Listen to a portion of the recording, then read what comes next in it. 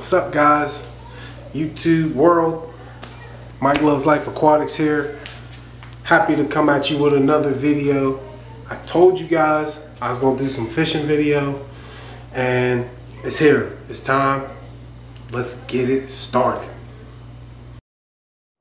Mike Loves Life Aquatics. Today, I'm in Deepcreek, Maryland. We have one of the biggest lakes in Maryland. I believe it is the biggest lake in Maryland. We're coming up on the later days of the vacation. My plan before I left was to collect some of the most invasive snails in Deepcreek. I don't know exactly what they're called. I think they're Chinese snails. If you could walk on the bottom, you'd walk all over them. Like they're everywhere. And it's a pond where there's breeding of multiple species. I'm talking pike, I'm talking rock bass, I'm talking smallmouth, largemouth, bluegill, sunfish, catfish, pike, carp. I got it. I'm going to go over there and try to get 3 species. I want to catch about that big, 3 to 5 inches. I want to catch, and we are going to bring home, put the wild fish into my large tank. Here's what I got. Here we go. I have an R2F Performance Series reel. This reel is made for trout, bluegill, and small game. I have filled stringers with bluegill because of this rod. It's one of the easiest rods to use. It's obviously a spinning reel. It has very light test on it, but this thing can fight with any fish. I've used this at the river, I've used this at the lake, I've used this at dams, power dams, everywhere. So this will be on my one rod that I'll be using. Also, here's my bucket. It's about 12 gallons. Pretty deep, got a little depth in there. I was looking for depth because of the amount of fish that'll be in there. Also, I have not 1, but 2 aerators. Whenever I wake up in the morning, I'll go down to the lake, scoop up a big thing of water, probably do a 50% water change. We're gonna head down to the pontoon. I'll walk you down there with me. We're gonna film the whole thing. Check you out.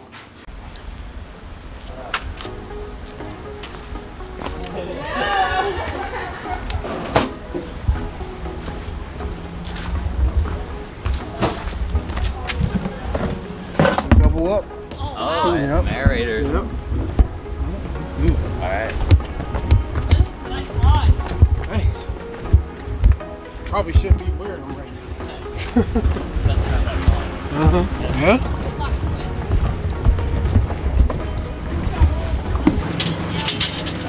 Someone call my name? Oh.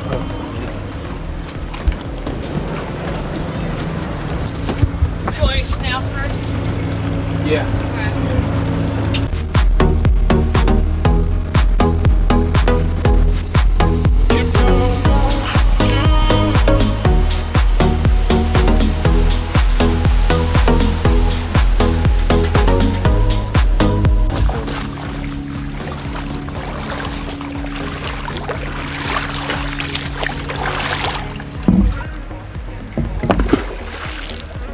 Probably shouldn't have did that. Well, I'll find a lot of them pulling one on.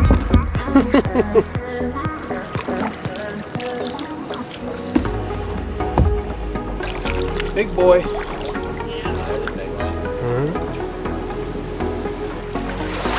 It's a big one. Hey guys.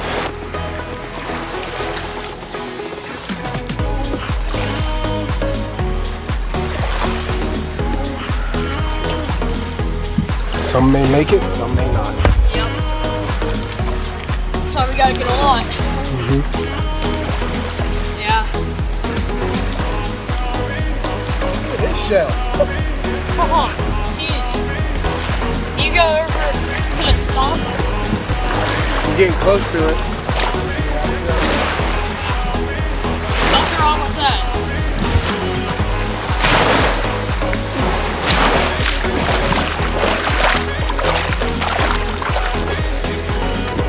We're gonna go with that amount. Alright. You just find the time. That's my boy Luke.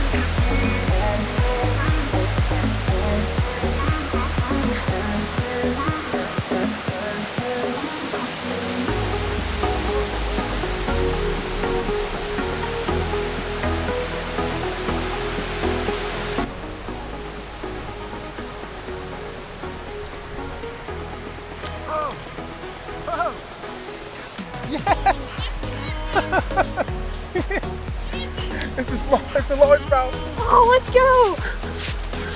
There's number one.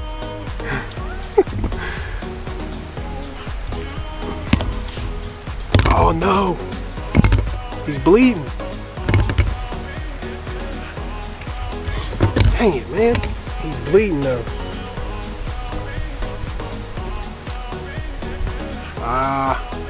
Actually he's hooked in the mouth.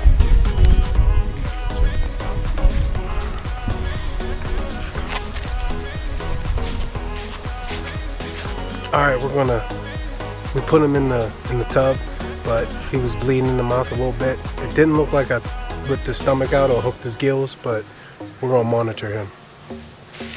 What he did, belly smacker.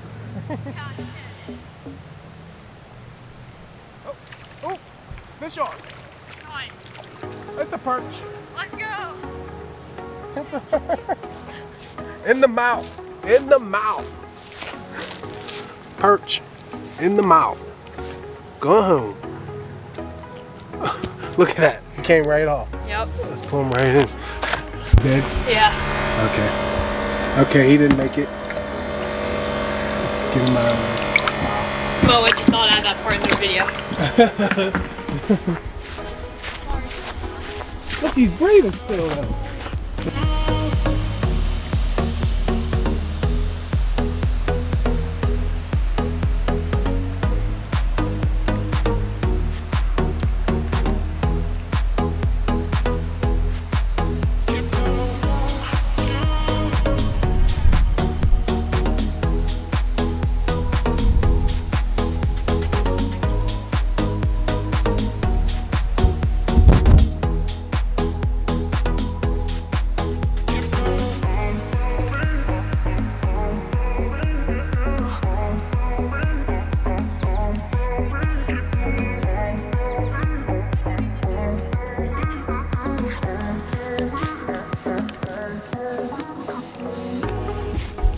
Looks like a bluegill. Oh, no, no, no.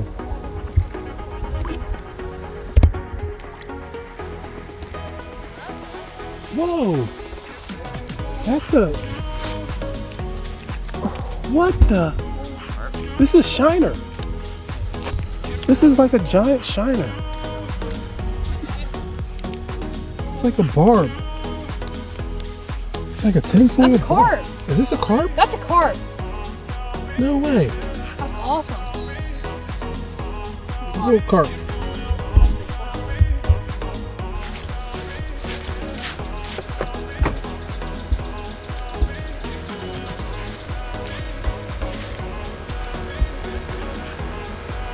Alright, sorry guys. We had an incident with the battery and we missed one of my catches. I'll show you. In the corner, right there, there's a bass and perch. I don't know what angle you'll be able to see them. They're right there in the corner. Alright, let's see if we can get a young bluegill.